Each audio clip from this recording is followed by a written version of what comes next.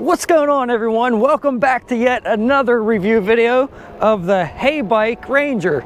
This is the updated version, the step-through version of their Heybike Mars. There's some updates they made to this, but today we're going to be putting it through its tests, testing it out on some hills, seeing what kind of power this bike has, what kind of speed it has. This is supposed to be a little bit faster than the Heybike Mars.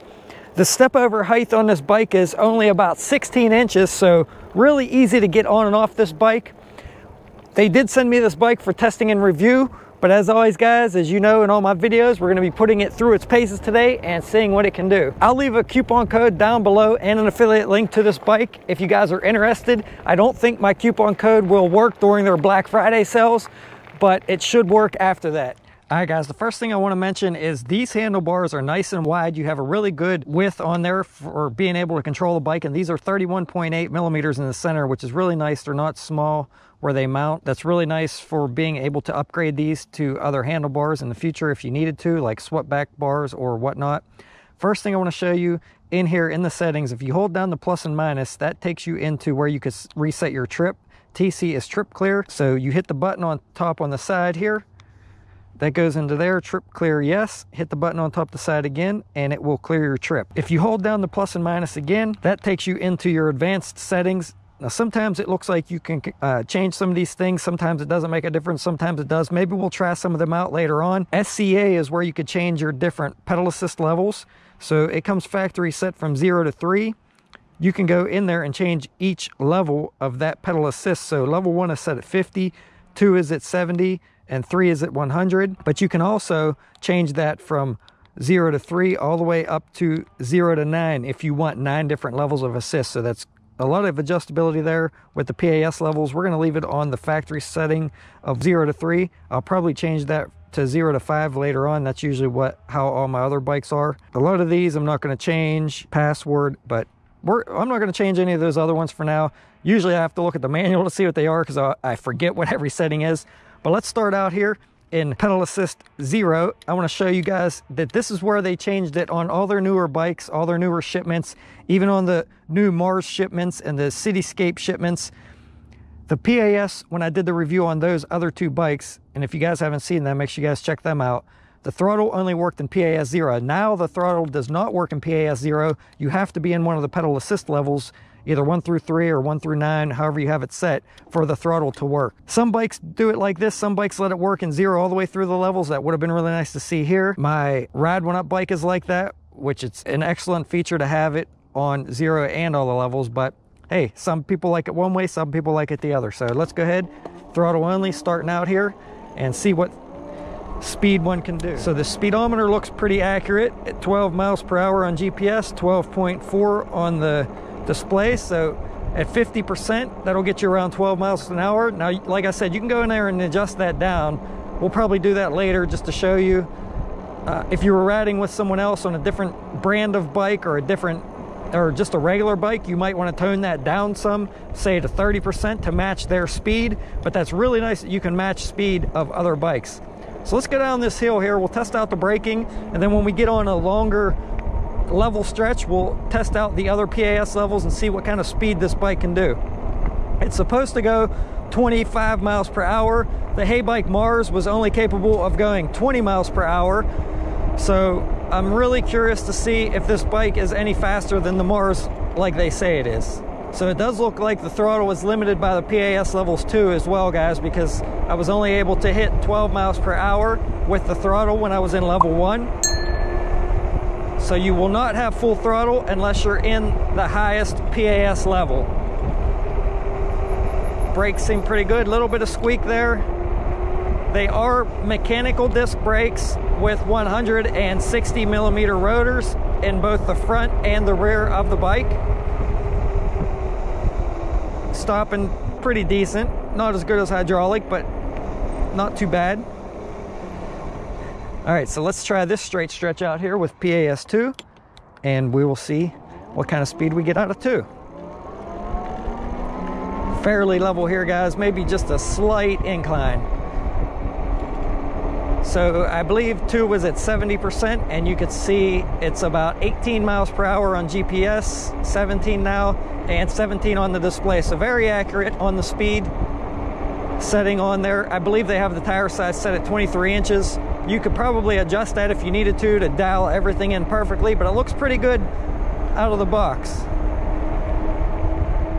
So I'm gonna go ahead and pedal here, and we're gonna go up this little incline. Again, still only in pedal assist 2. Let's bump it up to 3 here, going up this incline. That'll give me full power. So far, no problems, right up this little incline. Let's do some throttle only in PAS 3. Oh yeah, pulling me right up at no problem, 17 miles per hour. The first thing you guys should know, if you want to get one of these bikes and you already own the Mars, the batteries between the 2 bikes are not interchangeable. The one on this bike is a 15 amp hour, the one on the Mars is a 12.5 amp hour battery, and this one is slightly taller than the one on the Mars, so the mounting bracket doesn't allow you to lock in the battery. That would have been nice if they were able to somehow make it compatible with each other, because for like me, I have both bikes. It would have been nice to be able to use both batteries on a long trip. Now grant you, this is a 15 amp hour battery, and you are going to be able to go a pretty good distance on it, so that is nice that they upgraded the size on that. But that's just something to keep in mind if you were thinking of getting this bike, have the other one, and wanted to be able to swap the batteries. So the weight on this bike is a little bit heavier. It's 70.5 pounds for the bike with the battery. One thing, I'm glad they kept the suspension seat post on this bike. Now the lever for flipping that seat up was down a little bit too far in my opinion, so I just bent it back up to allow me to keep the seat all the way down when I'm riding if I want to. The seat height on this bike, for the minimum seat height with the suspension seat post, is about 1 inch lower than the Heybike Cityscape step through. So if you think that Heybike Cityscape is a little bit too tall for you, this one might be a little bit better because it is about 1 inch shorter at the minimum seat height. And then you could always put a non-suspension seat post in there if you need a lower seat height to the ground than what this offers. So 4-inch fat tires. Let's check this bike out off-road a little bit and see how it does. Uh-oh, we have a tree down. Guess I'm not going to be going too far.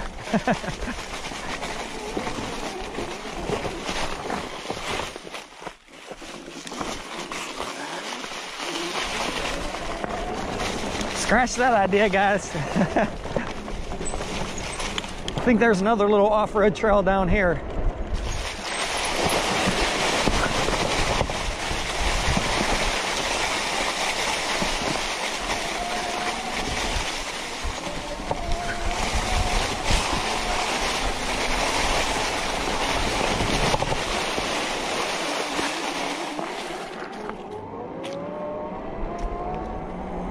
All right guys, we're coming up on a pretty straight stretch here, so we're gonna see what throttle only and pedal assist 3 will do.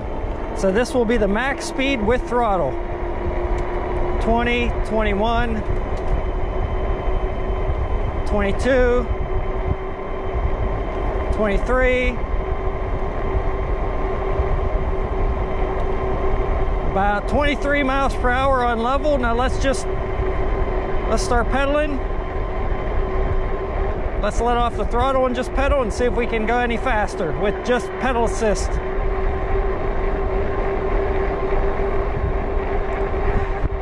So 24, 23, I would say 23 to 24 miles per hour top speed. So definitely faster than the Heybike Mars. The cadence is pretty fast when you're at top speed. Anything over 20 miles per hour is going to feel like you're almost running out of pedal. So that would have been nice if they would have put a different freewheel on here, but almost all bikes use this freewheel for basically for a 20-mile-an-hour bike.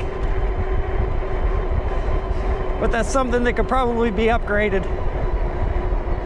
So any kind of incline, you're not going to maintain that speed though, guys.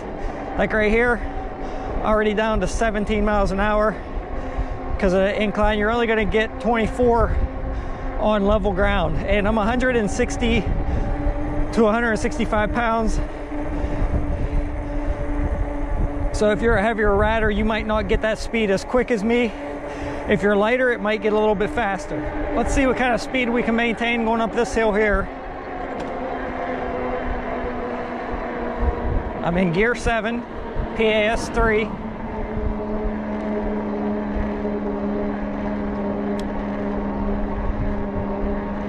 About 12 miles per hour, so not too bad, guys. 13.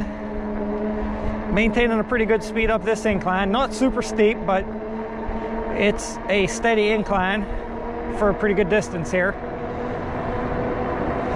So now we're gonna go try this on a steeper hill, one of the steepest hills in my town. See how it does up that, and then we're gonna do it on a longer hill before I get back to my house to see how it maintains, if it starts to cut power, if it maintains it. So see you guys in a few minutes. All right guys, so let's go over some of the specs and features of this bike. So on the front, we do have a pretty decent front suspension.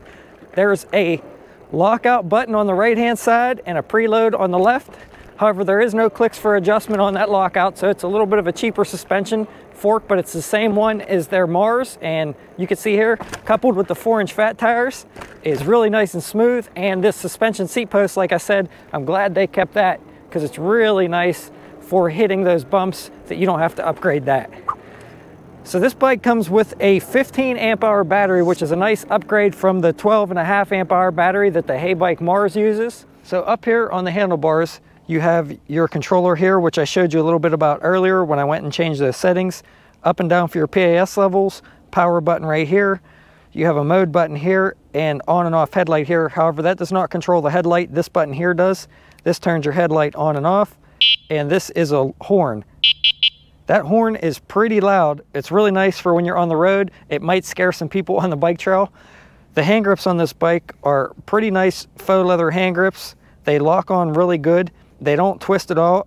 They do seem pretty comfortable, so I'm going to be keeping those on there. The handbrakes are non-branded levers, nothing special about these, and they are coming down to Fallel mechanical disc brakes with 160mm rotors in both the front and the rear. So as I said, these handlebars are really nice and wide. Over here on the right side of the handlebars, you have a thumb throttle for controlling the motor when you're in your different PAS levels. We have a 7-speed Shimano thumb shifter, which leads down to the, I believe it's a 14 to 28 freewheel, which is pretty standard on most of these bikes. And you have your 500 watt nominal hub motor in the back. Now that hub motor in the back is powered by a 15 amp hour 48 volt battery. Not sure exactly what size the controller is. I would have to take that out and double check. If I do, I'll put it down in the description of this video what it was. For the derailleur on this bike, they're using a Shimano entry-level derailleur. Nothing fancy about it, but it does work okay. On the back, they do include a nice heavy-duty aluminum rack for mounting a bag on the rear. And on the back of the bike is a pretty nice brake light, and it is a tail light when you pull the brake levers. Another nice feature is that they included a bottle holder, which is aluminum, and there is a nice heavy-duty adjustable kickstand on this bike. The stem on this bike is adjustable up and down to accommodate different riders. I'm really glad that they kept the suspension seat post on here because that's about a $20 to $30 upgrade. The seat's pretty cushiony. It's like a gel seat, and it flips up for you to get your battery in and out easily. You have the charge port here on the side of your battery, and on the other side there is a USB port for charging your devices on the go. Now coming up the KMC chain, you have the 48 tooth chain ring in the front, which has a double-sided guard, which is nice for keeping your pants clean, and it does have a set of aluminum folding pedals, which is really nice. Right here is the latch for folding the bike in half. You just pop that open, fold it in half, fold the handlebars down, and it does fold up pretty small. However, it does still seem a little bit tall whenever it is folded. Coming down the front of the bike, the wires are wrapped nicely in a neoprene cover. It does have mounts on the front to mount a rack or a basket, which I do think that they sell on their site. LED headlight in the front, which is pretty bright, and it does include a set of plastic fenders for both the front and the rear. This bike is sitting on a set of 20 by 4-inch Chow Yang fat tires, and one really nice upgrade is that it has mag rims instead of spokes, so you don't have to worry about those spokes getting loose over time. All right guys, so we're gonna try this bike out on this hill. It's the steepest hill in my town. Up top here, it gets to about 14-degree slope. I'm in gear 1, pedal assist 3, so this is going to give me the maximum power. So far, so good. I'm barely putting any effort into these pedals, but we're going to see how it performs up here on the steeper part.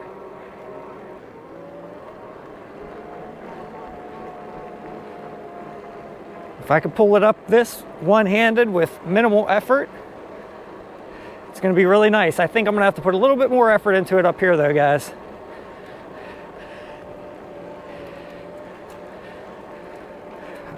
Yeah, this might be a little bit tough one-handed.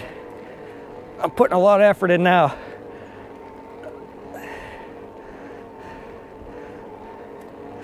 Would have been a little bit easier with both hands. So we'll pull you up those hills. But if they're really steep, you're gonna have to put some effort into it yourself. Seems pretty similar to the Heybike Mars as far as the power goes. I believe it feels pretty much identical to that. All right, guys, here's the last long hill. So let's test it out on here and see how it maintains power the whole way up. I'm gonna go down in the first gear here so I can put my own power into it to help it out. And that's what I recommend doing, guys, when you're on steep hills or long hills. That way you don't burn out your motor or your controller. And that's with any bike. Plus it gives you some pretty good exercise. Maintaining 8 miles per hour. And I'm putting some pretty decent effort in to the pedals.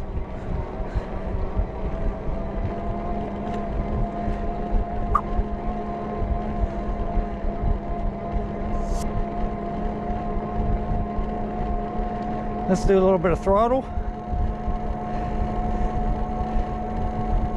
Some more pedaling.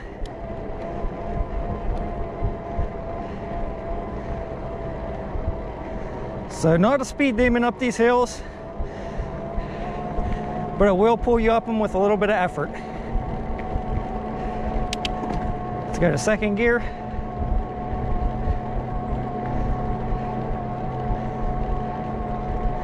And my legs are starting to burn just a little bit.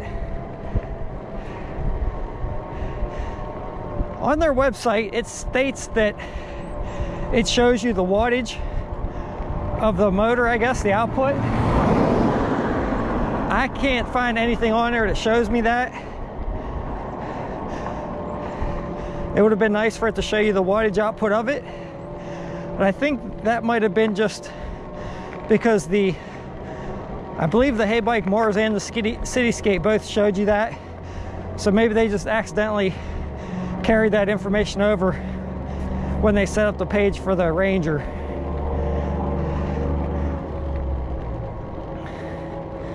All right, leveling off now here at the top. All right, guys, so we did make it up the hill with a little bit of effort. So my final thoughts on the Heybike Ranger is that I think they made some really nice upgrades with the bigger 15 amp hour battery, the mag rims instead of the spoke rims, the included cup holder, the higher speed at 25 miles per hour, well, 24 versus 20. I think that's some really nice upgrades compared to the Mars and the Cityscape.